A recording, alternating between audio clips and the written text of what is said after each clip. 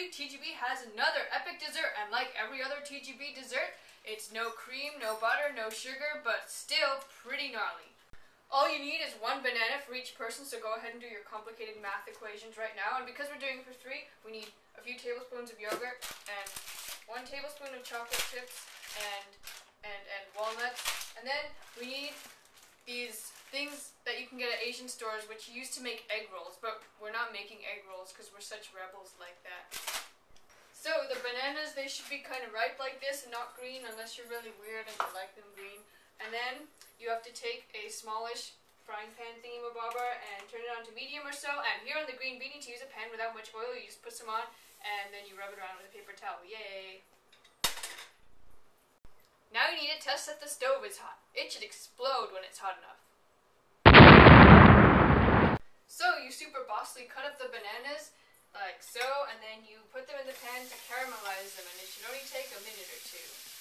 And while you wait, then you take out like a tablespoon or so of the yogurt and your tablespoon of walnuts and the cocoa powder, and then you put it in a bowl and you mix it around like a super mega boss. So after 1 minute, you can turn them over and then do them on this side for a minute, and once that's done, then you put it in with the other stuff and then you mix it around again like a super mega boss.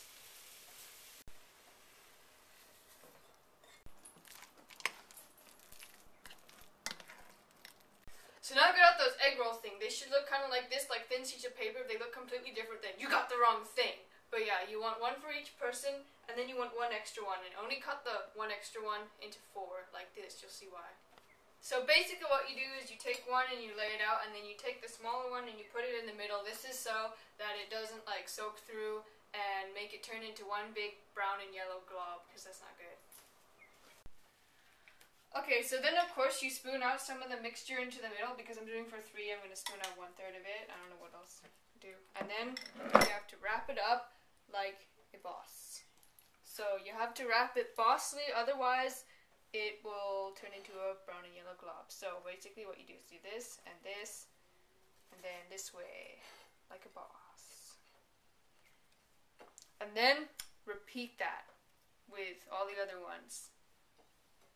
So basically now you do the same thing to the pan that you did earlier with a little bit of oil, because usually you deep fry the egg rolls, but I've discovered that it works and if you don't do that, so you don't have to deep fry it. Yay!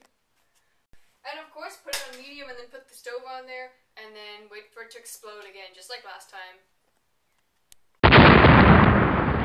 Yeah, so now just put the whatchamacallits on, you know. Okay, so basically all you have to do is make sure that they're browned on all sides. You can use your hands. Just don't tell your mom or anything. And then, yeah, just make sure they're browned on all the sides. Just make sure you're careful if you use this metal thing, otherwise they might explode. So now just turn the stove off and then serve like a boss.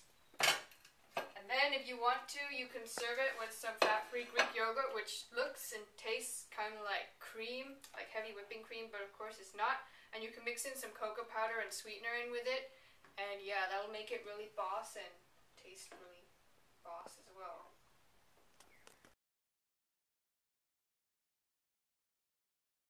So that was episode 41. Like all other recipes, this was healthy, gnarly, and made like a boss. And if you have not checked out those other recipes, then you can click here to get to my channel, where you can check out those other recipes and also subscribe for a new one every week.